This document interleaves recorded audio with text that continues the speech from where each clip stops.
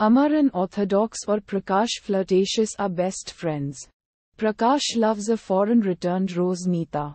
Since he is diffident to express his love, he seeks Amar's help when Neeta tunes towards Amar and he too loves her. Despite the refusal of her father, Neeta espouses Amar. Soon after, disputes arise, as they belong to various lifestyles. Exploiting it, begrudged Prakash arouses the situation. Once, on the occasion of Neeta's birthday, Prakash throws carousing. Spotting it, furious Amar smacks Neeta when she leaves her autocratic father and sends a divorce notice.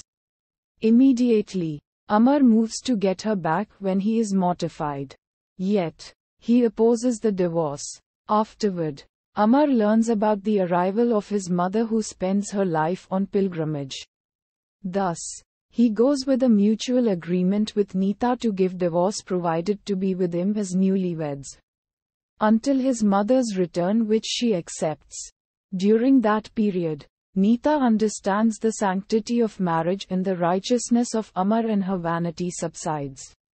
Moreover, her father also bows his head down to the kindness of Amar's mother. At last, Neeta refuses to divorce and asks forgiveness when Prakash also reforms and pleads pardon. Finally, the movie ends on a happy note with the reunion of the couple.